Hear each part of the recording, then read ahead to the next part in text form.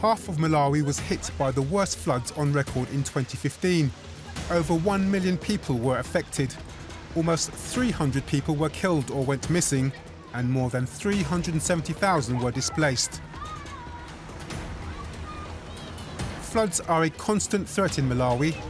Over the past 6 months, almost 100,000 people have been affected by meteorological disasters.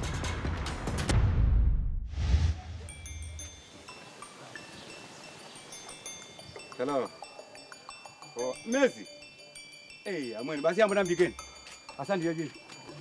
The flood alert is launched.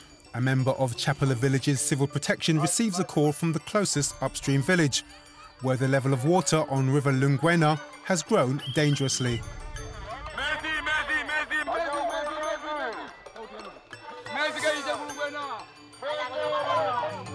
Residents such as Enelise evacuate fast, but with no panic, mainly because this is only a simulation, but also because they have been prepared for months by the Italian NGO COOPI on how to anticipate, react and recover in case of floods.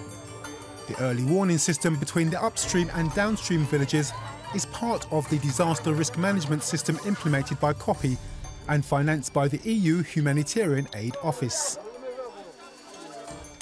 In less than 1 hour, all the residents have reached the shelter area 2 kilometers upstream. What I've learned today will stay with me forever. We put up a tent ourselves, and the whole community knows that this school area is the right place to come to in case of flood. The Mangochi district, where the village is located, was severely hit by the 2015 floods. Many lost houses, crops and animals. The NGO says the multiple risks faced by the population were among the challenges of the project. The area of Lungwena is subject to flood risk, drought risk and protracted dry periods. Our aim is to prepare the population to monitor the events that might hit them. One big part of our work has been supporting the community, creating local civil protection committees.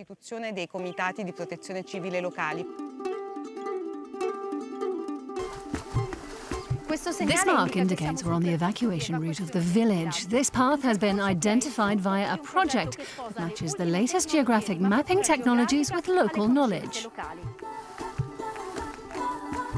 The NGO is using drones to create a database indicating vulnerabilities and hazards in Mangochi and Nsanje, 2 districts with the highest flood potentials in Malawi. The project will end up mapping 16,000 hectares. The drone has been collecting thousands of images, something in the range of 40,000 images. And it's also been collecting points which are used to look at the topography of the area. And from these 2 products, we basically have to process it into a high-resolution image of around 28 centimetres per pixel. These detailed maps allow residents to visualise their community in one go. Chapala villages were asked to locate their houses, potential shelters and evacuation routes. We get the knowledge from the community, which is essential because you need to have the local knowledge to work out where things are for their village, what's important in their village, and what their understanding is of the hazards and the risk. In this region, where natural disasters occur regularly, the EU is helping the population at a community and national level to be more prepared. Some innovative technologies like drone usage seem to give great results in Western countries to know how, where and when to step in faster. We think this can be done here as well. This is why we appreciate and finance this kind of intervention. Some of them are still pilot projects, implemented in respect and harmony with local traditions. Advances in technologies are empowering citizens and decision makers to play a proactive role in managing risks and providing a more efficient and cost-effective disaster response.